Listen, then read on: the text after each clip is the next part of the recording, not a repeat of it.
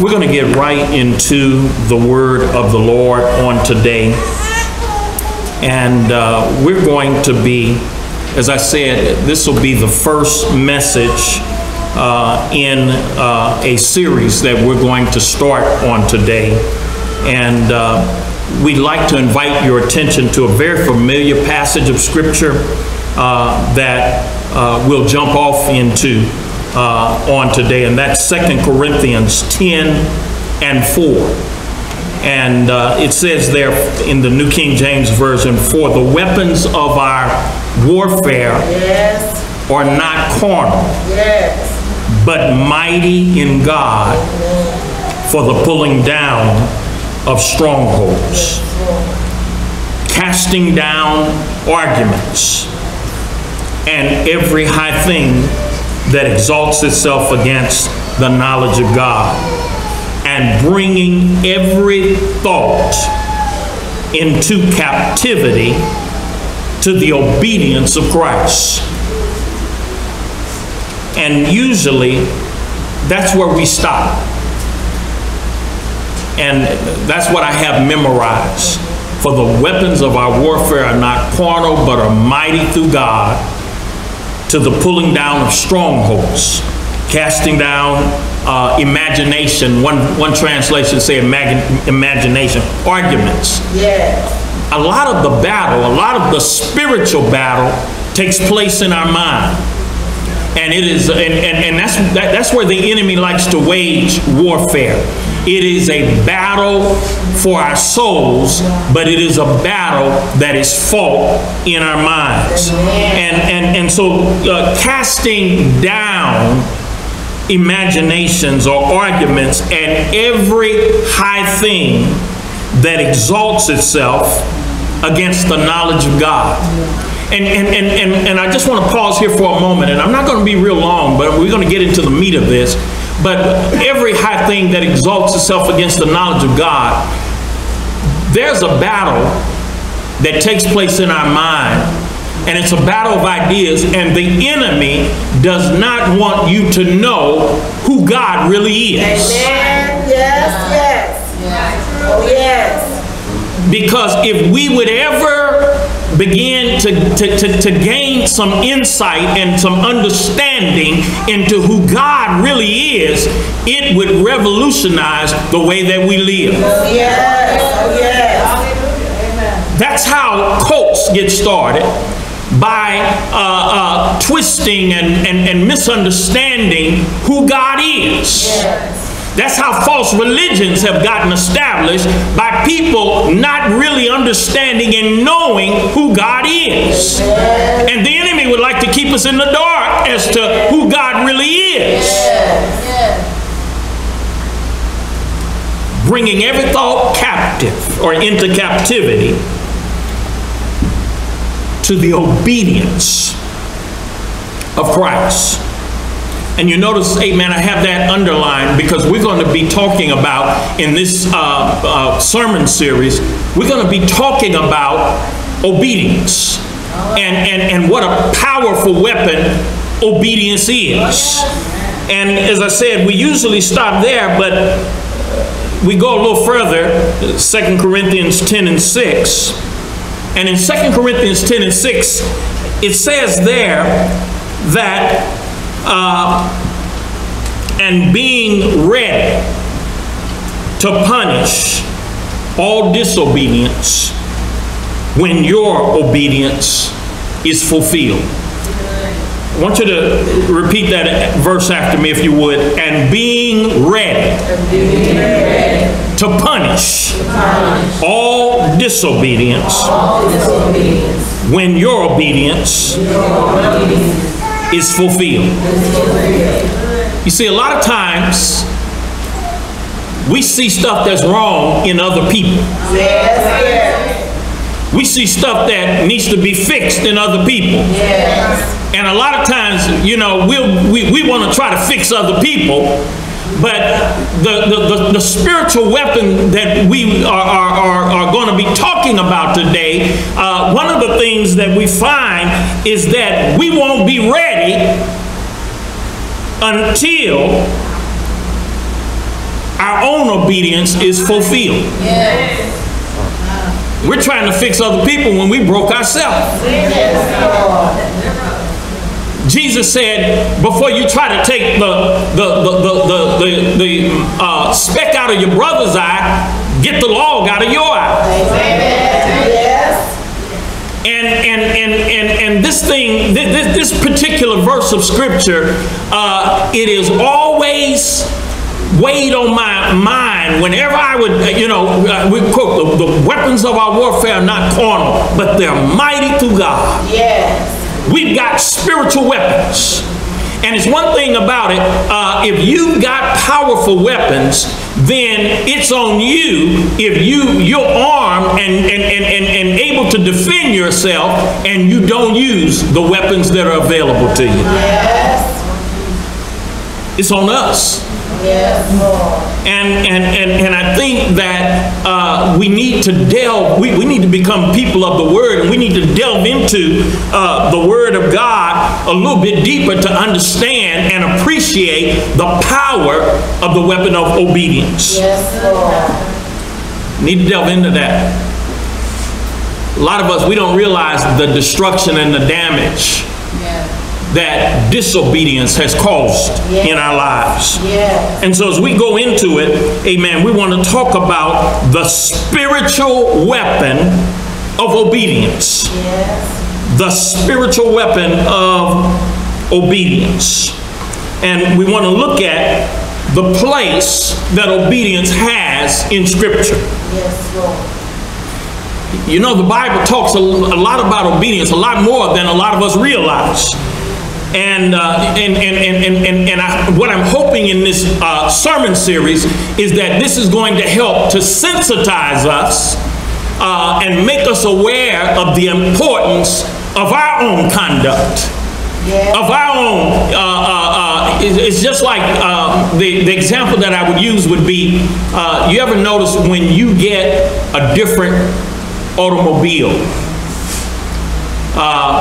Before you get that, the automobile that you got, before you got it, you might not have been paying attention to that particular model or brand or whatever, but when you get one, or somebody you know gets one, all of a sudden you begin to see them all over town. That's because you become aware of it. And what I want us to do, and what I'm trying to do, I want to help me and I want to help you. We want to become more aware of the importance of obedience. Amen. And obedience has a place in the Scripture. And we're going to begin, amen, in paradise, or in the Garden of Eden. And one of the things that we find in the Garden of Eden is the fact, and my verse there didn't come through, but I will quote it. Oh yes, it did. Okay. One of the verses is is Genesis 2:16, and in Genesis 2:16, and the Lord God commanded the man, saying, of every tree of the garden you may freely eat. Amen. Of every tree of the garden you may freely eat. Now, that's in Genesis 2:16. And in Genesis 3:11, we're already in trouble. Didn't take long for man to get in trouble. And so in Genesis 3:11, this is God speaking to the man again, and he said, who told you that you were naked? Have you eaten from the tree of which I commanded you that you should not eat? And what you need to understand, we're starting in Genesis, in paradise. And what I want you to notice, amen, I want you to note how obedience to the command is the one virtue of paradise. The only law that Adam had was obedience to one command. Yes. It was the one conditions of man, the one condition for man to abide in the garden. It was the one thing that the Creator asked of him. There's nothing said in the garden about faith or humility or love, but obedience includes it all. Yes. You need to hear what I'm saying. Right. Amen. As the supreme as the claim and the authority of God is, the demand for obedience as the one thing that, amen, is to decide man's destiny. In the life of a man, to obey is the one thing that is needful. It was disobedience that drove them out of the Garden of Eden. Yes, Lord. And as I said before, the only demand in paradise was obedience to the one command of God. Amen. Hallelujah. Yes. So we began with paradise. And what we're going to do is, let's go to the, Genesis is the first book of the Bible. Let's go to the last book of the Bible, book of Revelation. And let's go to the last chapter in the book of Revelation. And that's chapter 22. And in Revelation 22 and 14, it says there, blessed are those who do his commandments, that they may have the right to the tree of life, and may enter through the gates into the city. Amen. So here in Revelations 22 and 14, we started in paradise. Amen. Paradise that was lost. And here, amen, in Revelations, we're going to paradise gained. And what you see is that from the beginning of God's revelation to the end, from paradise lost to paradise regained, the law is unchangeable. Yes. It is only obedience that gives access to the tree of life. Yes. And the favor of God. Yes. I need to repeat that again. If you're taking some notes, amen, you need to, amen, put that down. It is only obedience that gives access to the tree of life and the favor of God. And if you ask how did, you see, in Genesis, man was driven out lest he partake of the tree of life. Yes, yes.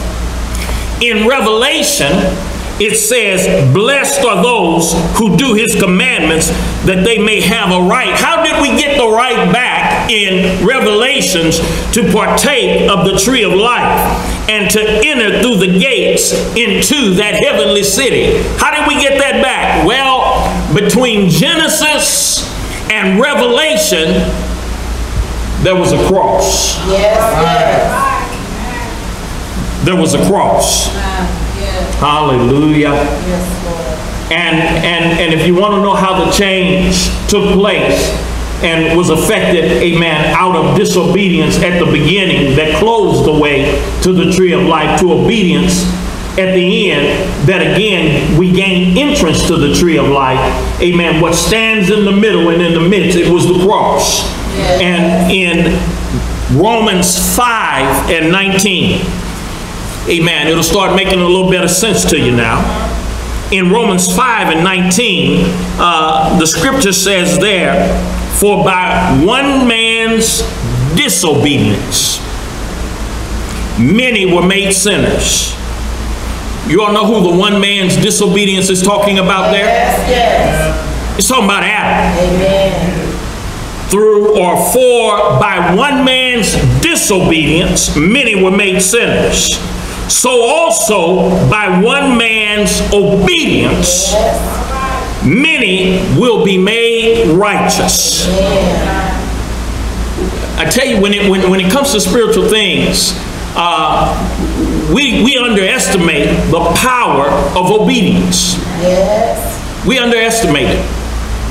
And the scripture clearly shows that this thing, amen, we got into trouble because somebody was disobedient.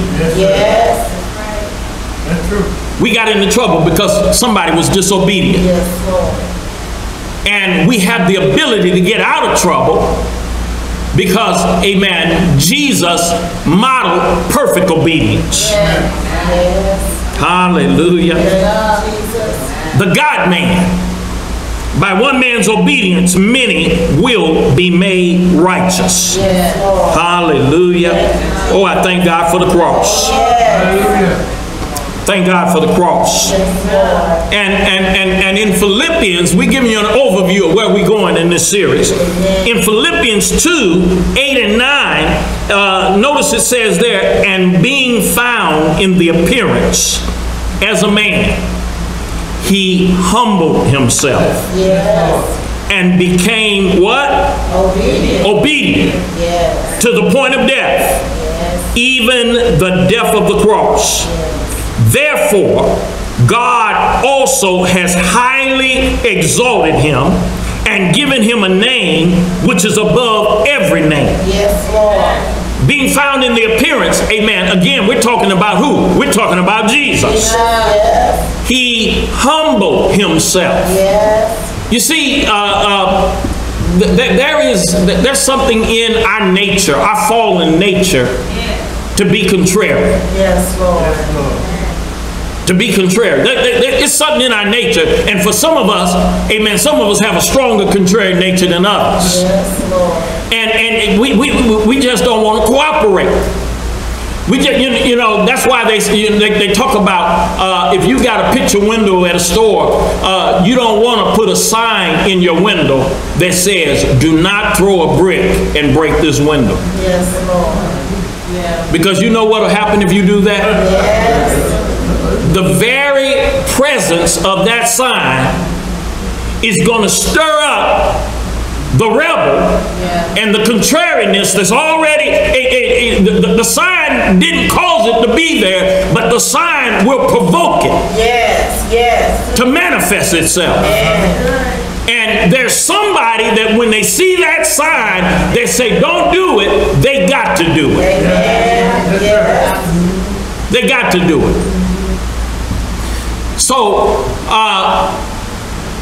obedience, and I'm talking about the spiritual weapon of obedience. Obedience, that's one of the reasons why when you look at the 10 commandments, the first commandment with promise is honor thy father and thy mother, Yes. that thy days may be long in the earth which the Lord thy God gives. Right. It is the first commandment with promise. And what does it mean to honor your father and your mother? Well, part of it is to listen to them. Yeah. Amen. But also part of honoring them, not always, but part of it is obeying. Yeah. Especially when you're under their authority and their care. And notice that it is the first commandment that has the promise of what? Longevity of life. Yes. Yes. In other words, there's stuff that comes with obedience. There's some good stuff. There's some spiritual things that take place, amen, with obedience. And Jesus tapped in. And so it said, being found in the appearance of a man, he humbled himself and became obedient to the point of death, even the death of the cross. Therefore, God also has highly exalted him and given him a name which is above every name. Yes, Lord. Hallelujah. Yes, Jesus. We're talking about the spiritual weapon of obedience. Yes, Lord. Jesus utilized it in order, amen, to bring life to us. In Hebrews 5 and 8, Hebrews 5 and 8. Again, still talking about Jesus. I'm trying to show you, amen, how Jesus modeled it for us. And I want to show you the importance of it operating in our lives. In Hebrews 5 and 8, it says there, though he was a son, yet he learned obedience by the things which he suffered. Look at verse 9. Now verse 8, I tell you, that's a remarkable passage of Scripture. It says, though he was a son, yet he learned. Do you all understand that Jesus, being God, is omniscient? Yes. But when there's some things that when he became a man, that he cloaked, that he veiled. And it says, though he was a son, yet he learned obedience by the things that he suffered. Yes. And then verse 9 said, and having been perfected. That's remarkable right there. That's remarkable right there. And having been perfected. You see, the reason the enemy wants us to be contrary and rebellious and even to, if God say don't do something, there's some of us that it's almost like that sign in the window. We got to do it. There's a fallen nature in us that causes us to say, yeah, I know the word of God or the Bible says that, but I'm grown. I'm going to do what I want to do. There's something that, and there is a reason that the enemy, amen, wants to always try to influence and motivate us to disobey, because he knows the consequences of disobedience. Yes, Lord. Yes, Lord. He knows the damage that disobedience, amen, just like obedience is a spiritual weapon, disobedience, amen, is an attack against us. Yes. So notice in verse 9 he said, and having been perfected. How was he perfected? He was perfected by obedience. Yes. He became the author of eternal salvation to all who what? Obey him. Yes. You see, he went first. He was our example first. Yes. Anybody, I think anybody that is one thing as human beings that we can discern and determine when something is not fair. And how many out there, it bristles you to see stuff done or people acting a way that's not fair? How many that bristles you, that upsets you to see somebody exercising authority or doing something and taking advantage of another person? That goes against our grain. I don't like it. And I think some of you out there don't like it either. Where do you get that from? You ever stop and thought about where do you get the sense of what's fair and not fair? Where do you get that from? See, whether you know it or not, each and every one of us, whether we live for God or not, when we were having praise and worship a little bit earlier today, and the exhortation say, let everybody praise God. Everybody ought to praise God. Everybody ought to. And when I began to hear the admonition to say everybody ought to pray, I thought about the Psalms that say, amen, let everything that have breath praise the Lord. Yes, Lord. And whether you serve God or not, if you got breath, Yes. Hallelujah. the breath you breathe, Yes. the breath of life that's in your body Yes, Lord. came from God, Yes. Hallelujah. whether you serve him or not. Yes, Lord. Thank you. And when Sister Charlotte was saying, I don't see why everybody don't praise him. Jesus. A lot of times people don't realize that they owe their very life Yes, Lord. to the God that they're not serving. Amen. Thank you. Hallelujah. Thank you, Jesus. And the reason we're in the state we're in, it was because of disobedience. Yes, Lord. Yes, Lord. Oh, Lord. But Jesus was our example. Yes. And though he was a son, yet he learned obedience. Yes, Lord. I'm going to go out on a little bit of a limb now. But the reason I believe he had to learn obedience was because in the Godhead, everything answered to him. All right, all right. Jesus. Everything answered to him. Yes. He was the force in creation. Yes. And all things were made by him, and all things consisted. Yes. He was the very force of creation. Yes. But when he became a son Yes. and the God-man, Yes. he had to humble himself. Amen. And though he was a son, Yes. yet he learned obedience. Yes, Lord. And how did he learn it? By the things that he suffered. Yes, Lord. See, when you used to just saying a word and it's done,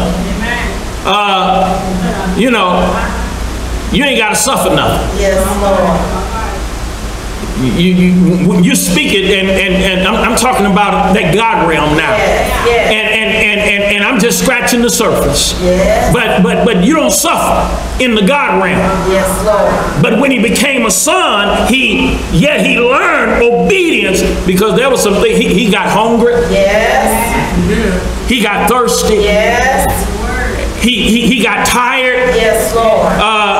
And so there were things that in human form he suffered. Yes. Thank you. And one of the first tests that the enemy tried to do was, if you be the Son of God, make these stones bread. Yes. Yes. Trying to get him to follow the direction of Satan to do a miracle to help himself. Yes. And to initiate something that God didn't tell him to do. Yes. That's good. Thank So he learned obedience through the things that he suffered. you. Yes. And having been perfected. And I'm persuaded that a lot of what we go through as the people of God, and a lot of the things that we go through, it's a test. Yes. Go ahead. Yes. It's a test. Yes, Lord. And the test is are you still going to do what God said even though it's hard? Are you still going to do what God's word said even though it's hard? And where a lot of us fail the test is that we're more concerned about our comfort Yes. than doing the will of God. Yes, Lord. And having been perfected. Thank you, Jesus. Amen. I don't know about you, but I want to be ready to do greater things. And having been perfected, he became the author of eternal salvation to all who obey him. Yes.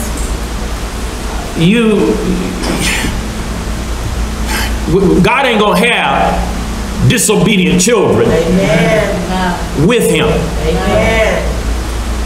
And when I look at the beauty of the salvation that's modeled in Jesus, Jesus models and he brings us back to a life of obedience through which we'll be able to give glory to God, amen, because we'll be in alignment with him. Yes, Lord. And be able to receive the glory which the Creator desires to make us partakers of him. Paradise, Calvary, Jesus.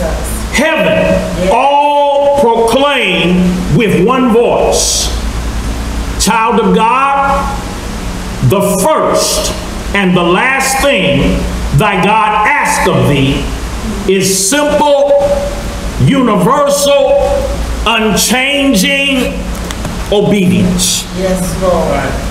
Amen. Obedience. Yes. And if we would begin to grasp it, if we would begin to grasp it, we would begin to see some things open up for us. Oh, yes. Yes. Amen. We would begin to see favor extended to us. Yes, Lord. Amen. We begin to see, instead of diminishing, amen, things will be on the uptick, on the upswing. Yes. Amen. Because obedience is better than sacrifice. Yes. Yes, Lord.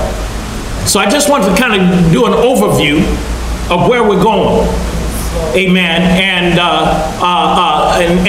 make you a little bit more sensitive to that word and discerning. And we need to begin to ask ourselves the questions. Lord, how do I stand in your sight? Lord, I want to be perfected. Lord, I want my obedience to be perfected. Amen. So that there's some things in my family. There's some things in my neighborhood. There's some things in my nation. There's some things in my church. There's some things that need to, amen, need to be straightened out. Yes, Lord. And I need to be in the position to utilize the weapons of our warfare that are not carnal, Amen. but are mighty through God. Yes, Lord. And what I'm going to be talking about on next week as we delve a little bit further into the spiritual weapon of obedience. And I'll just give you a little teaser.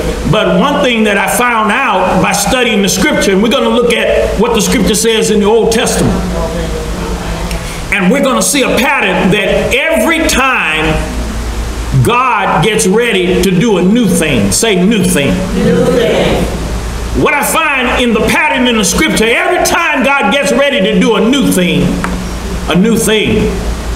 there is the qualification of obedience. Yes, Lord. Yes. There's a qualification of obedience. Yes, Lord. And I'll be able to show it to you, amen, from the scripture in the Old Testament next week. Yes. And there's some of us that we need God to do a new thing. Yes, Lord. Oh, yes. Oh, yes. We're asking God to do a new thing. Yes, Lord. This month, we're asking God to do a new thing. Yes, Lord. And there's the qualification. Thank you, Jesus. And the